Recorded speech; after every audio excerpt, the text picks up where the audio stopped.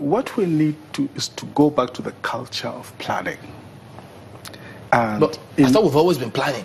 Not really. We gave up real national plans a long time ago.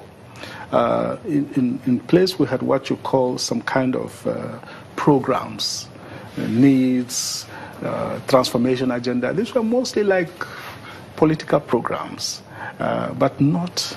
Even concrete. The rolling plans, the different governments. There are rolling plans. I want to see real national economic plans, development plans, like we used to have, that were, by the way, very successful. Especially the second National Development Plan for Rehabilitation, Reconciliation, and Reconstruction was one of the most successful ever.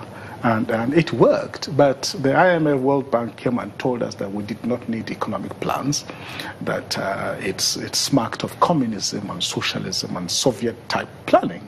So we were kind of compelled to give it up, especially during the times of structural adjustment.